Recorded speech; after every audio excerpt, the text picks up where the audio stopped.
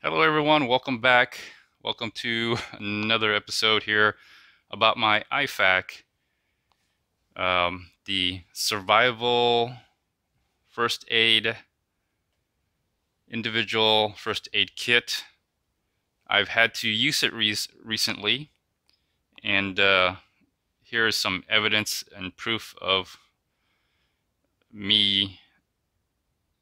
Well, the reason why I had to use it. I broke my bone right here. It's called a boxer's fracture. I don't know the scientific name. I'll probably put it up somewhere on here. And so this episode, I'm going to talk about how I use my first aid kit that I bought off of Amazon here. I use mainly as a SAM splint. That's what I used it for. I didn't really use the ACE bandage. This came from the urgent care facility that I went to. Also, they do have a splint half cast that they made for me. So I'm going to talk about my experience and a little bit about broken bones in general. But let me just go over the kit again. I did buy this off of Amazon, just getting ready for preparedness, and thought this would be a great idea. Let me just open it up here and let me put this aside for now. Move some of this. And forgive me, I'm doing this one-handed. This is kind of all very new for me. And so in the kit, it folds out, and the SAM splint was all rolled up in here. It was already packaged. I used it. Now, by the time I used this, by the time I came home, and I'll try to roll in some B-roll of me jackknifing on my rad power bikes.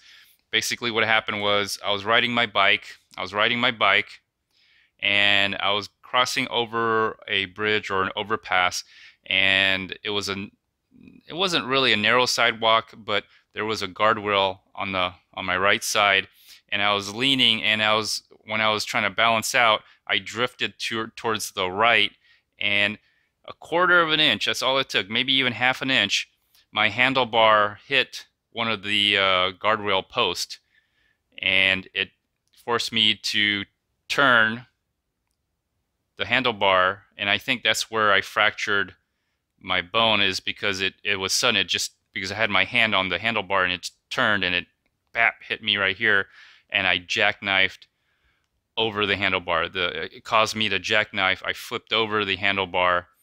I'll try to put in some B-roll in there so you can see for yourself. And during that time, I mean, I didn't know I broke a bone at the time, but as I was getting the bike up and I was recovering and trying to get home so I could pick up my youngest, I noticed my right hand kind of hurt a little bit. It felt, well, it did hurt, but it wasn't very painful. Obviously the adrenaline kicked in, or something kicked in where I couldn't feel the pain, but there was a large bump. And again, I'll probably roll in some B-roll so you get an idea of what it looked like. And right then I knew something was wrong. I was like, yeah, something's not right. It's sticking, something's sticking out. And of course, I thought it was the two bones, but the doctor said it's just the small bone connected to my pinky, like right here, this bone right here. I thought it was like two of these because the way it looked, but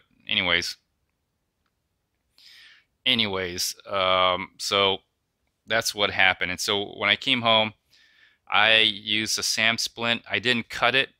I didn't want to cut the SAM splint because I knew I was going to an emergency center, urgent care center. So I didn't want to cut this to make a splint. But basically, and I didn't make it. I had to tell my daughter to like do all this stuff for me. But essentially what I did is I folded it in half, kind of like, and I'm doing this one-handed, so it's kind of hard. I folded in kind of like this, and then I made a splint for myself. Now, normally you wouldn't do this. You would actually like cut this and then fold it. You would fold it in half, okay, and then you would kind of. This is very bendable. It bends back, obviously, and I'm trying to do it now.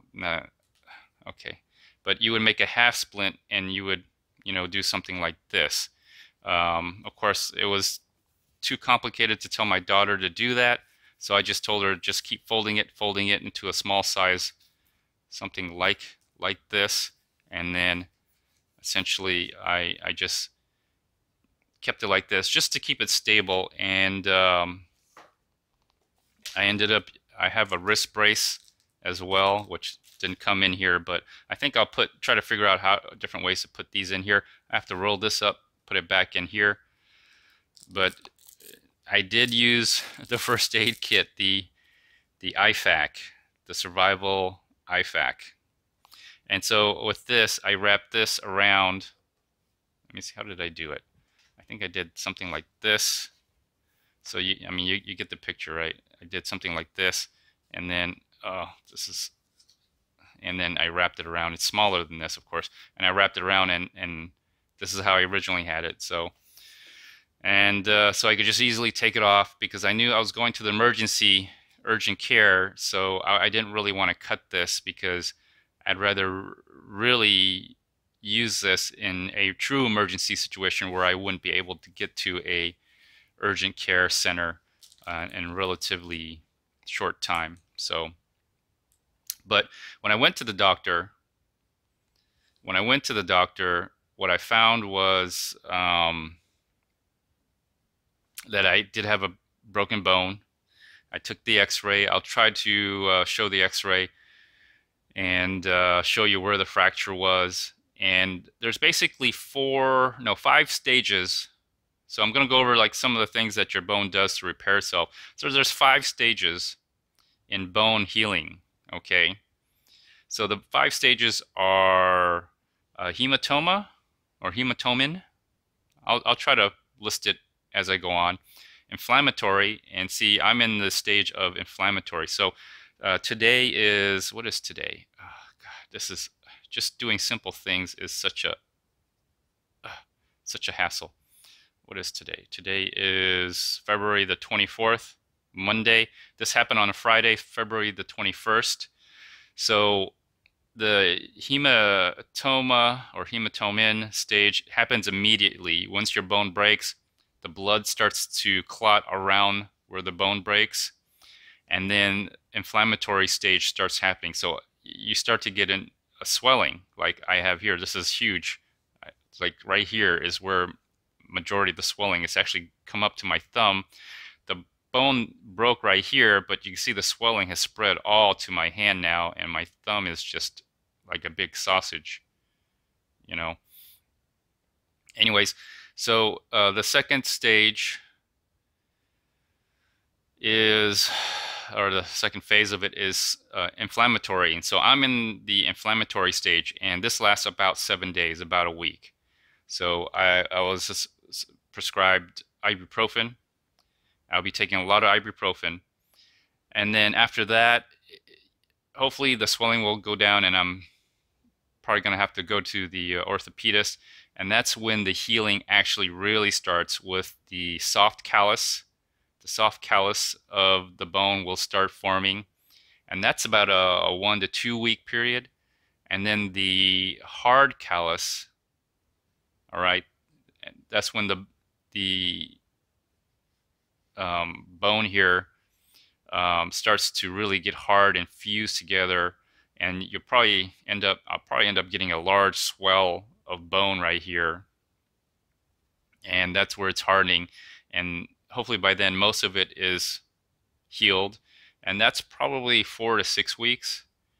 And then beyond 6 weeks, or during the 6th week and beyond, is remodeling, and that's where the bone is all the different cells in this process. They're forming new bone, they're shaping the bone, they're shaving the bone, they're taking away dead bones, nerves are being redone, and all these different cells, stem cells and everything start happening in here.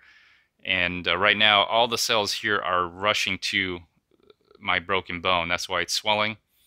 But once you get to the phase of remodeling, which is towards the end of your healing process, and that will continue on for years, there's different cells in here that will shave that bone to the right density, and depending on how much you use your hand, and it'll give it the right density for the weight, proportional to the weight that you use. So your leg bones are more denser and thicker than your arm bone.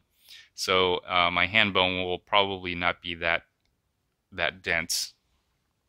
And so, but in the meantime, one of the things I'm doing with my left hand is I'm just, you know, trying to build more dexterity in my left hand with this little stress ball. Just and it doesn't have to be like building muscle. I'm just trying to build dexterity. Just move it around, toss it up, and try to catch it. Stuff like that, because I'm totally reliant on my left hand for everything. And let me tell you, it's been a challenge. All of a sudden, I am left-handed, and my left hand is not my dominant hand. So I'm using this to kind of just, bounce around and catch. That's what I'm doing, like just simple stuff like that, just to build dexterity, move it around, do this, spin it the other way around. So one of the things I'm doing here. And so I just wanted to share with you all, this is what happened to me. Won't be making Rad Power Bikes video that much. I don't know what I'm gonna do. The front fork is like warped. I'm probably gonna call Rad Power Bikes to see if I could get Velofix to come out and do repair work on it. But I won't be riding a bicycle for at least 6 weeks, and it's not a great time for me to get injured, considering the coronavirus going around. But anyways, just want to share with you and the 5 stages of bone healing, give you my personal experience with breaking a bone. Hopefully you'll stick around. I'll make more videos and give you progress of how the bone heals and everything if you're ever interested in that. When I went to the emergency care, this is what they did. This is the bandage that came from the emergency care. And you'll see some like gauze here, and then within the gauze, there was this right here. It's hard, and it's a half cast, so only the bottom portion of it is hard. It's a cast. It was a soft material. It was there's in between the 2 gauzes. Okay, you'll see right here. Let me see if I can show you. So in between the 2 gauzes is a hard plastic material that fused. That's hardened. It wasn't hard. It was soft. And what the doctor did was he folded the 2 gauze between. He sandwiched it between the plastic, and I think he sprayed some kind of hardening agent on it. And then he molded it to my hand and put the ACE bandage over it. And then right now it's just he made a splint for me, a much better splint than the SAM splint. But if you don't have anything, this is very useful. That was for emergency. But now that I went to the urgent care, it's basically a splint or a half cast. And it was some kind of plastic with some resin. He squirted resin on it, and then he sandwiched it between 2 gauze strips, and he molded it to my hand like this, and then he put the ACE bandage around, and then it basically is hardened. So this is kind of what I have. So anyways, again, I'll update everything with you guys. If you want to stick around and learn more about how your bone heals, please subscribe, like, and share, and leave a comment. Tell me your experience about broken bones. What kind of things have you learned, and what do you do to recover, and what do you keep on hand just in case for emergencies? Until next time, thumbs up, everybody. I'll talk to you later. Bye.